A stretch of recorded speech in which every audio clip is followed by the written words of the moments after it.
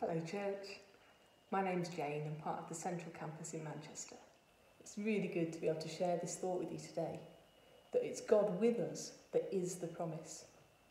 The Bible's full of great encouragement that God is faithful to what he says he'll do, faithful to his promises made to individuals, to nations and to all people, and we're part of that. And what we see in the Bible allows us great confidence or faith that God's faithful to his promises to us too. I believe God hears our prayers.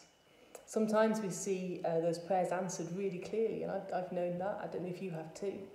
Sometimes we feel a promise from God encouraging us to keep going in faith and to keep praying, to keep pressing on, to keep believing, and then we see the answer to that prayer in the end. I've got some of that in my story as well. I'd love to talk to you about that sometime. But sometimes the change we ask for doesn't come.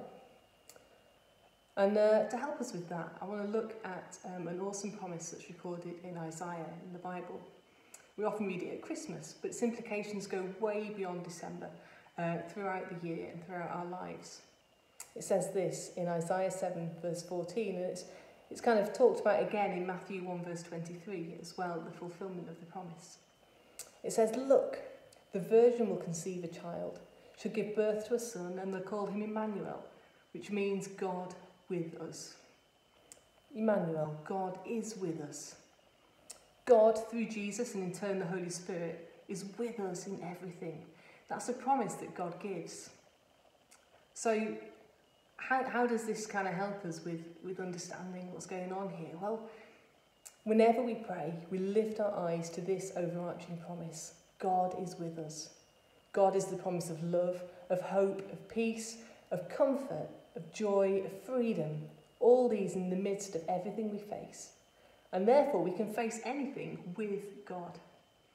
Imagine the best friend or a parent who's kind of with you in everything. You know, the kind of person that celebrates in your joy, brings peace in difficult times and cries with you when you're sad. I think God is like that. God celebrates with us in our joy. He envelops us in peace as we face difficulty, and he weeps with us in our sadness, but all while sowing hope into our lives. It's my experience, and I hope it will be yours too, that more than kind of an answer to a specific request, it's God with us that is the promise, Emmanuel. And the challenge from that is, have a think. What is it that seems impossible on your own? Can you face when God is with you? I've put some further reading ideas into the devotion as well. Read about God being your peace in Isaiah 9 verse 6, bringing comfort in John 14 verse 15 to 30. That God is love, Romans 5 verse 5. That life with God brings freedom, 2 Corinthians 3 verse 17. I believe God brings physical and mental healing into our lives. And read about the fruits of the Holy Spirit in Galatians 5 verse 22.